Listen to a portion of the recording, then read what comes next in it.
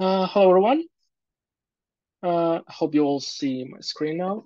Yes. And today I'm gonna talk with you about the message broker approach with Hangfire in .NET. So let's start and short introduce of myself. Senior .NET full stack engineer. I have 5 years of experience overall, and I'm working for 2 years at SoftServe already. And my main project right now is the high-load AMS system with multi-tenancy approach. So I want to start with my one of my favorite quotation by Albert Einstein. He said that everything should be made as simple as possible, but not simpler. And this is a really powerful quotation because that's the rule that I've been uh, powered when I'm working with my presentation for this topic. So, what was the initial problem? The initial problem was that we got a request from one of our customers to build a new separate logic on top of our current API. Uh, Speaking more specifically, we had to introduce the sync approach to sync the data from one tenant to another. But since we were using the API versioning, we shouldn't create a new version of our API and should follow some further constraint. One of them is that our new approach should not affect API performance, should not increase API running time, should be consistently working, so it doesn't affect current API consumers, so that we should introduce new contracts between our clients and servers. And one of our possible approach was to create a microservice architecture, but it was prohibited from the very beginning. So any separate deployable service is not an option at all. And let's look at our old data transfer flow, which I'll just enable my laser pointer. So this was the rough diagram of our application. So everything starts with the public API, which our client is requesting. Then it goes to a load balancer, and we have multiple proxy servers, and each of them has an access to one of our instances of the main application, which is just a pure app service in Azure. Each of them has an access to our single SQL server and MongoDB that we're using for like various needs. And all of this is a um, single monolith architecture. That's why we didn't allow to create a microservice approach since our client didn't have any experience with that. So it would be problematic for our DevOps or client side to maintain all of these things in Azure Cloud. So now let's talk about some of the possible solutions of the initial problem. So of course, the most common case is to introduce another deployable services, which can be like SynCap service. And our main core application can communicate with that services by some message brokers, such as a RabbitMQ or the Kafka provider, as I listed here, or even Azure storage account. We can divide our SQL servers by multiple instances and define another instance for specific needs for the SynCap service. But as I already said, this is too complicated and it was declined by our customer, by our client. So this it wasn't an option at all for us. So let's talk about the simplest ways to do so, considering the monolith architecture. Of course, if you want to introduce a new logic on top of your current API, you may think firstly about injecting new services. So you may want to introduce a new interfaces, implement your logic, and then just inject your current API versions and call the appropriate methods within your endpoints. And that's it. It shouldn't introduce new request or response payload. It just does their job as a part of the current APIs. But the problem with that is that it will introduce another level of injection. So we will inject multiple additional services, it creates, it increases coupling within one endpoint or probably multiple endpoints. So it wasn't an option for us as well. Another thing is to create some sort of background workers so we can introduce some scheduling mechanism and schedule the jobs to be executed on the background while the standard and old APIs just run in as they usually does. But the problem with that thing is that, yes, we should inject only one, let's say, service that allows us to schedule jobs, but it will increase a cohesion between different parts and modules in our project, or maybe even between different projects in the same solution. Because this scheduling mechanism should know beforehand about the specification of various methods that they should call schedule on the background. So yeah, this is not ideal option for us too. So what we came to, what was our solution? The solution was pretty simple. We decided to introduce something like a message bus approach.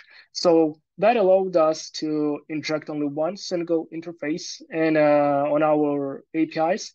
And the beauty of this is that our API wouldn't know nothing about the specification of the methods, about the contracts between that API and some new code that should be run. It doesn't know anything about the way how it should be run. It just takes the implementation of iMessage bus, the pretty standard one. We would have only one publish method that will publish our events, and that's it. And response will return immediately to our main thread, and our API will continue work as it was before, as expected. So here's the new updated diagram of our data transfer flow. So this part remains the same. The only difference is that we had to introduce some sort of a queue server. It can be as a separate deployable server, or it can run on the same domain and be as a part of the main application. So all the management can happen on the same host here. And nothing more specific. So no new SQL servers or Mongo databases or nothing else is introduced here. And the other thing is that we've been trying to think about a specific technology that we want to use. And during that time, we've been thinking about that. We've tried to make it distinguish between the different schedulers, different libraries and frameworks that are used in .NET for job scheduling, and different message brokers, and how we can combine those two approaches to achieve the best result.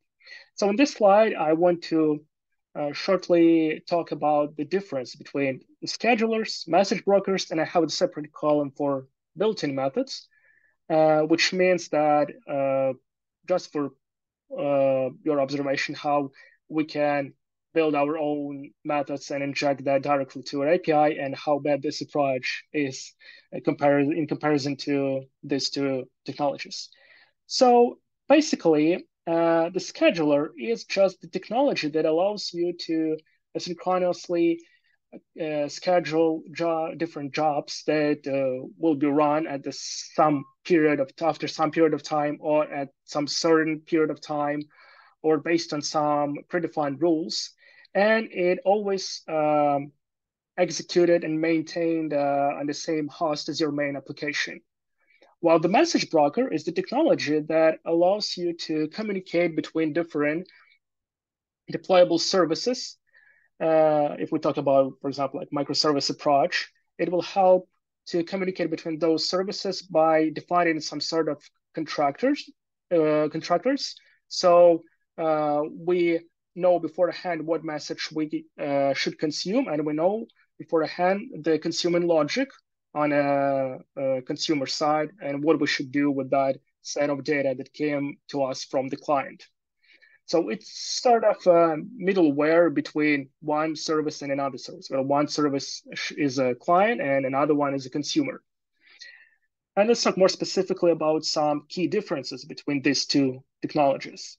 So first of all, let's talk about the queuing. As I already mentioned, we can schedule different jobs with a standard scheduler, and also we can do that with a message broker. So we can create some sort of queues where we put different jobs or the different events, and we can process them separately and define our own rules and our own logic, how we can and want execute different methods and process with different events depending on the queue where it's located.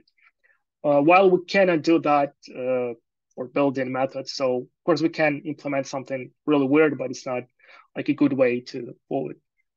Scalability. Scalability is always a problem if we will go in with something custom. And it's kind of problem with schedulers because as far as I know, no scheduling library is supports the auto scaling things just like from the box. While the message brokers, all of them that I've been working with are pretty well defined and can be easily auto scaled on demand. So it's not a problem for this type of technologies. No external services needed. Of course, it's not true for both of this technology because we should rely on a new framework or completely new technology that is written even on another language. We should know beforehand how we can and want to deploy this, how we want to maintain this. So it can be a pain for like your DevOps team, especially if they're rookie in this field. So that's why we've been rejected by introducing the real message bus or message broker technology. Ensure completion. This is the key point in my presentation because it's really important to know the status of your job or your event that is consumed on the other side. It's key thing to know whether it was failed or completed. And based on that information, you can introduce new metrics, login stuff. So both of these technologies supports the status management stuff just from the box, which is beautiful.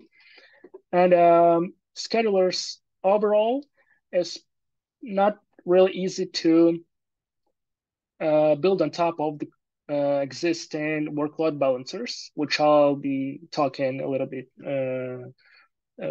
more in my next slides, which is not true for message brokers because, like as I said, message brokers such as the Kafka or RabbitMQ, they're pretty well defined to work with various load balancers. It's not a problem to define approach for message brokers at all. Persistent and easy to use. There are 2 points that are like a little bit controversial because for some people, neither of the technologies are hard to understand and to work with. But for myself, I'll say that I had some struggles when I firstly met with RabbitMQ in my case, and then I worked with Kafka in my experience. So I put it false because message broker is highly complicated thing, and you can do a lot of things with them, but it takes time to fully understand its power. And scheduling. Yeah, the only thing that you can do with schedulers that is not available for any of these two approaches is actually a job scheduling mechanism. So the thing is that you can wrap up your piece of code that you want to run on the background and define a set of rules based on which you may want to execute this job. So you can say that this job is recurrent job, so it will be run each time, each day, and at the same time, or it should be run after some period of time or after some rules are passed, which is the really powerful thing if we're talking about the schedulers overall. And the status monitoring mechanism or shortly dashboard is available for both of these technologies, which is beautiful because uh, we can have a separate subdomain or even a separate domain when we can log in as an admin user and see all the reports, all the stuff that are related to all of our queues, jobs, events, etc. So knowing all of that information, let's switch to our implementation. So we've decided to use the Hangfire. And this is our current and agreed diagram of data transfer flow. So this part remains the same. The only thing is that we've introduced the Hangfire, which allowed us to create a Hangfire servers.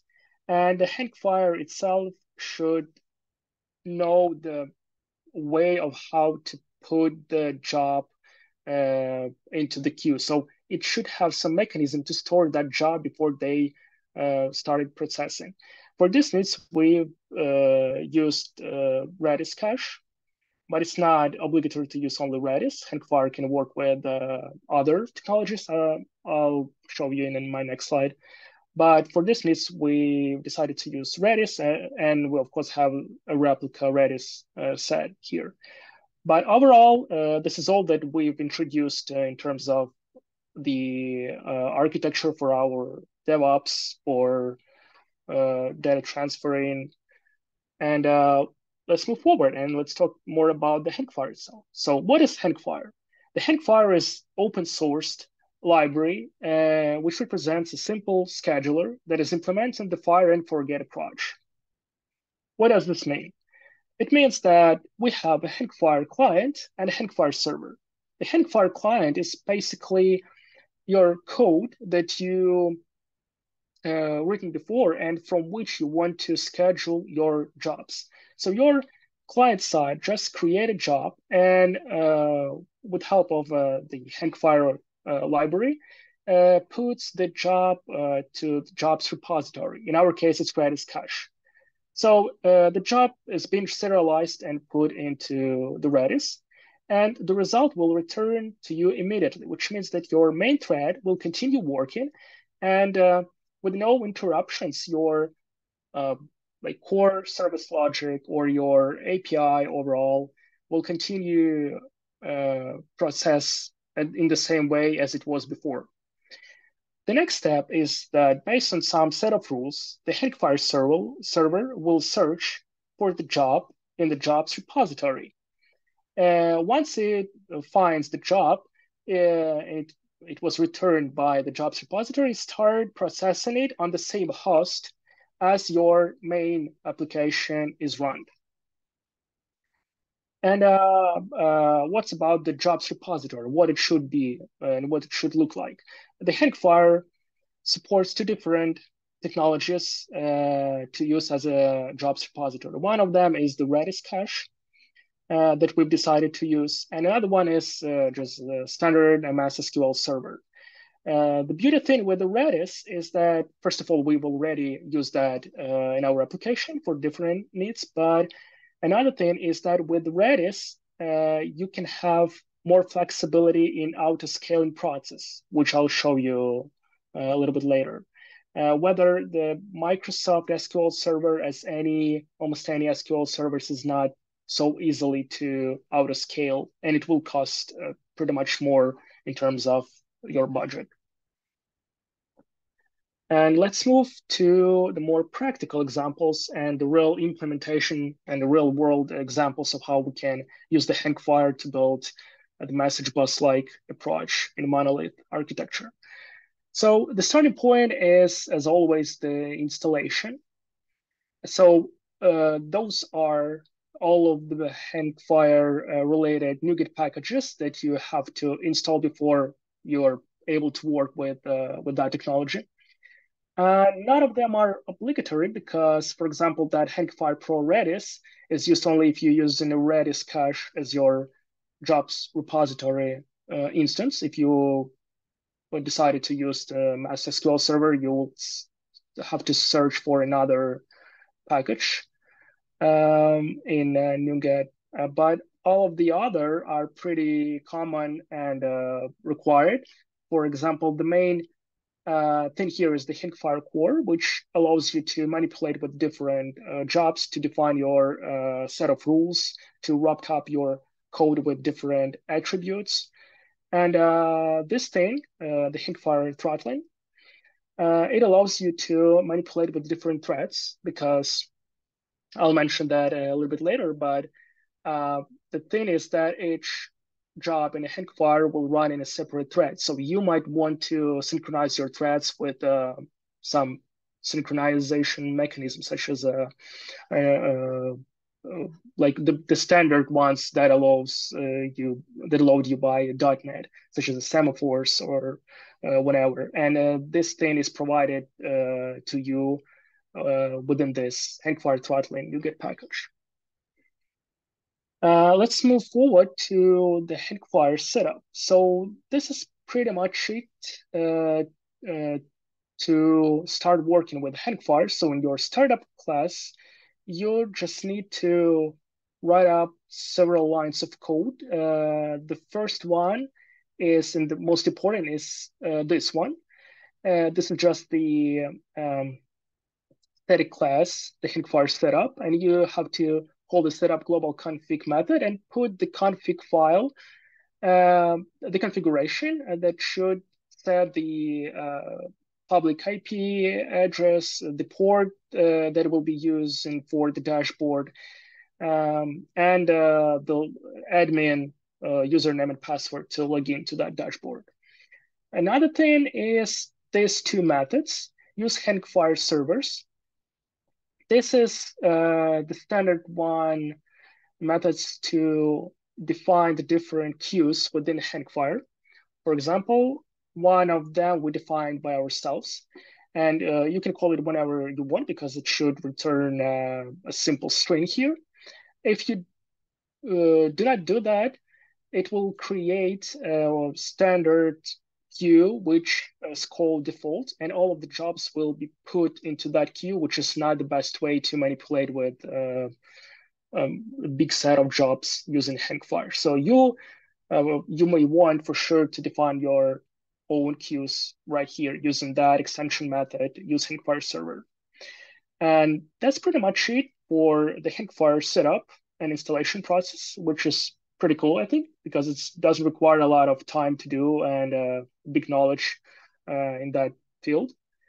And let's move forward to the exact implementation. So as I've mentioned before, we've used Hangfire to build our message bus-like approach. So basically, we wanted to have a interface that will have only one public method, which is a publish, and it will take one of our events. The event is just basically a class with different properties within it, and it will handle those events based on some set of logic. So this is pretty much it for the publisher side. We should define the publish method here, and the key points right now is to these two lines. So the first one is that we actually create a job for the Hangfire by calling this two methods. This is just standard methods from Hangfire core namespace. And it will call the handle event method, which I'll show you. And the thing is that we will handle that event just right here. So since we have a monolith approach, we doesn't need to create the separate modules or separate projects for the client side and consumer side. We'll just create a job, and that job will handle our event just right away. And the next thing is that we create a queue and put that job into a dedicated queue using some configurations, such as our tenant that we want to run this job within. And let's forward to our handler. So the handler is you can think about it as a consumer side. So this was the client side, and this is the consumer side. So once we wrapped up our event into the handle event method, uh, it will return the result immediately. So nothing really happens right now, right here. So this method will return the result immediately to your main source code, to your main thread, and it will go running continuously as it was before. The main thing happened in the handle event method, which is right here. So basically, once the job is scheduled and the time's up and it's been picked to execute by Hangfire, it will go to that handle method, which does some sort of a validation, and it will call, I'll call it like a broadcast event method.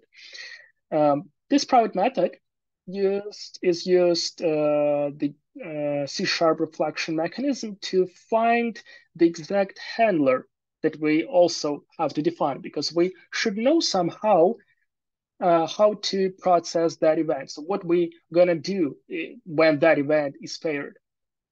When some event or when some exact type came to the Hangfire and it started processing it, we go to that log, and with help of reflection, we find the exact handler that we want to use.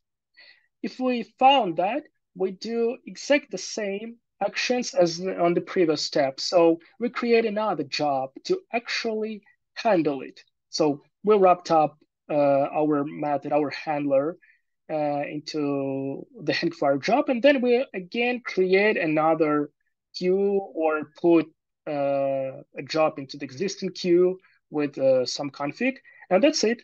So it will return response just right after that, and the actual handling will happen at the same time after that, based on your own rules or the default rules of a Hangfire. And let's see the real usage example. So for example, you may want to inject your logic into the core service, which is pretty like sort of a legacy code. And the only thing that you need to do is to inject your iHankFire bus interface here and call this method. You have to create your event, for example, like context updated event, and then call the publish method with and pass that event to here. And that's pretty much it. All the other stuff will be handled by the Hangfire. So the response will be returned immediately. Then after some period of time, it will start processing and it will found the appropriate handler. And after that, it will create another job to actually handle your event. And this can be introduced using this simple diagram. So in your main app, somebody just called your API. It will start processing, and at some point, it publishes an event to a Hangfire server. Hangfire server schedules a job for searching a handler and put it to Redis, and returns the response immediately. And that's it. So your main application, your API that has been called, will just continue working from that point in the same way as usual. So we're not going to call this code anymore. Everything that will happen after that will be on the Hangfire server side. So after some period of time, Hangfire server will pick up and execute a searching job. This job will find an appropriate event handler, and that event handler with a predefined handling method will be wrapped up into a separate job and which will be scheduled once again and put it to Redis.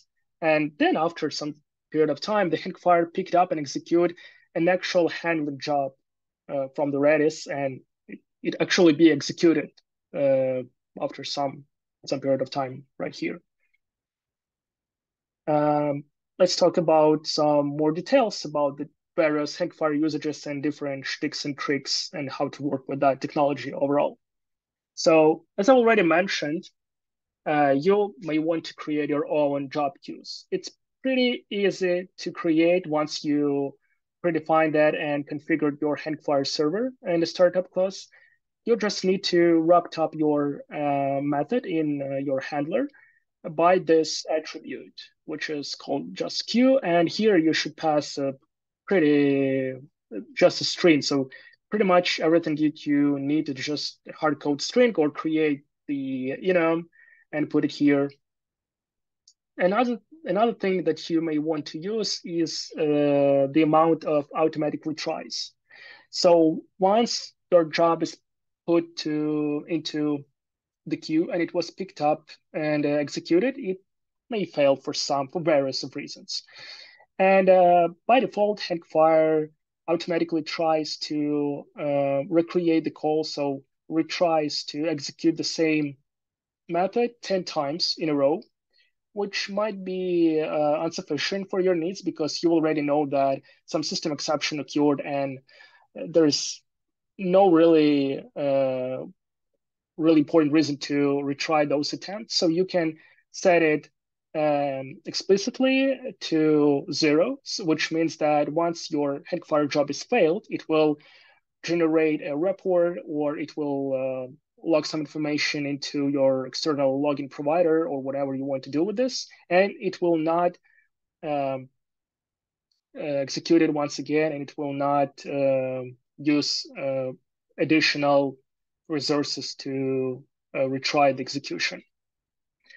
Another beautiful thing is the latency timeout. This is the set of rule that you may want to use to specify after which period of time, once the job is being queued, you want to execute it. So in our case, after 299 milliseconds, I expect that this job will be picked up and executed regardless of the order in the queue, regardless of the importancy of HQ. So this is the example of your custom rules that you can define to tell Hangfire how to properly process your job. And the login stuff. Another beautiful thing is that you have the beautiful Hangfire dashboard where you can find out all of the information about the various queues, servers, workers, jobs, and you even can log your stuff just right into the dashboard with only one simple namespace usage, which is Hangfire login. But of course, beforehand, you have to specify in your config, as usual, the log level, the default log level, which is like board in our case, and Hangfire specific log level, which I think is sufficient to just put it information. And you can log all the info related to that job, not in your login provider, which might be insufficient because it cost consuming, but just right into your Hangfire dashboard. And that's how it looks like in a real world example. So I can say that if something is wrong, I can say that I should throw a warning log here with this message and with a lot of another messages such as like publishing a new record here, then some tag information here, and that the publishing is completed. So everything will be logged in the Hangfire server and can be accessible with your admin credentials right there.